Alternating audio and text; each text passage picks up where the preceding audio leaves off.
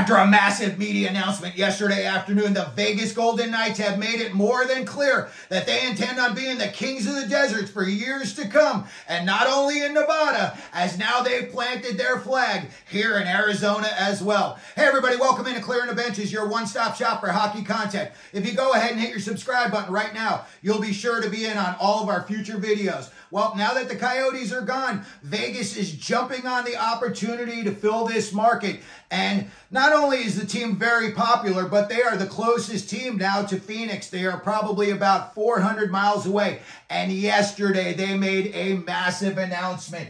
And yesterday, along with Scripps Sports, they announced that 55 Vegas Golden Knights games this upcoming season will be available on free TV here in Arizona in both the Phoenix and Tucson markets. The games are going to be shown on two ABC affiliates, the Arizona 58 down in Tucson, and here in Phoenix, they will be on the Arizona 61 station.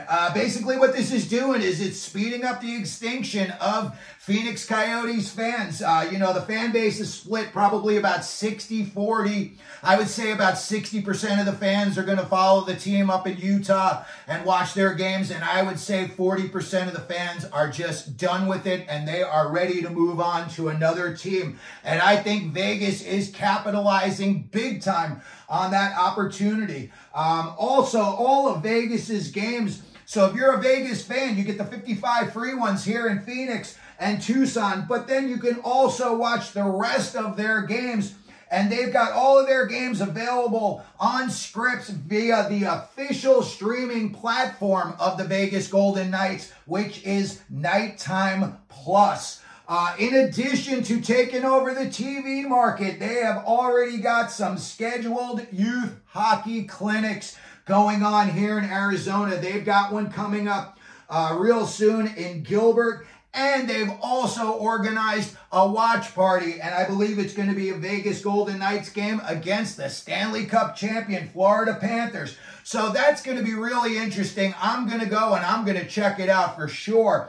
But I'm going to go and see just how many people who, rooted for the Coyotes for years are all of a sudden just going to drop off and go over to Vegas. I personally do think it's going to be a significant number.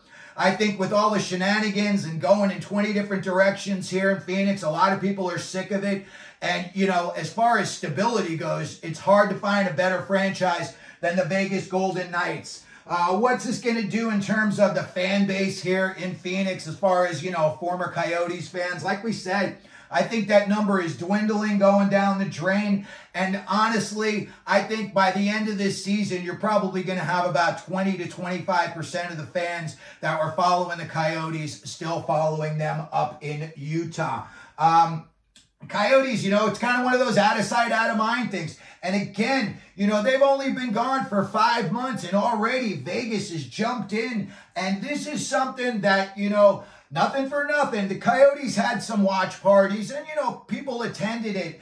But when you see when Vegas does things, it seems like their events are just massive. So I'm very excited to see what Vegas puts behind this effort. Not only do we know that they've got the TV rights now, but I want to see what this does for youth hockey here. They've had their games. Another thing is they're trying to grow their fan base out through the West Coast. And did you know that now that Vegas Golden Knights games are seen in 3 states who don't have an NHL hockey team? Arizona, Idaho, and Montana. Listen, a lot of people live in those states. And if you're the only game in town on television, why wouldn't you become a fan of theirs? So I think what they're doing right there is just an excellent move. I'm wondering if they're going to take over the Arizona Junior Coyotes youth hockey program. I know that Morello said he had donated some money, and I think it was about a year's worth. So I'm very curious. I'm going to go check out this youth clinic and see how many people show up. This is going to be kind of, I don't want to say the Y in the road, but, this is one of these things where is there going to be a huge drop-off in youth hockey here in Phoenix because the Coyotes are gone? Or could something like this, Vegas, come in and just supplant them and just take it over? Maybe, you know, they come up with something and they become, you know, the Desert Knights or something like that. But I definitely think that they're going to be really, really heavily involved. It doesn't seem like Vegas does anything half-baked. It looks like everything they do, they go all in on. And when I look at what does this help or hurt Phoenix's opportunity to get a new arena in the future, I think it can only help it. Listen, if no one shows up, you know, at these hockey clinics and, you know, the ratings here in Arizona are rock bottom and no one's watching, you know, the Vegas games, it may be one of those things where they just say, hey, we'll show the games on TV, but we'll pull out as far as youth sports go. You know, there's not enough of a demand. I personally don't think that's going to be the case. You go to any of the 3 ice dens out here, and they are just slammed, especially the one up in Scottsdale. They got 3 sheets of ice, and you're always waiting to get on. It's always a full house there. So again, it's going to be very interesting to see if Vegas pours their money into the youth program as well. And when I look at, you know, possibility of a new arena, you know, again, if these people all have big time ratings on television and these events are sold out, I think, you know, that's going to say hockey's still alive in the desert and people would want it. And maybe you'd get a big company, a company like Live Nation that just prints out money and they're run by Canadians.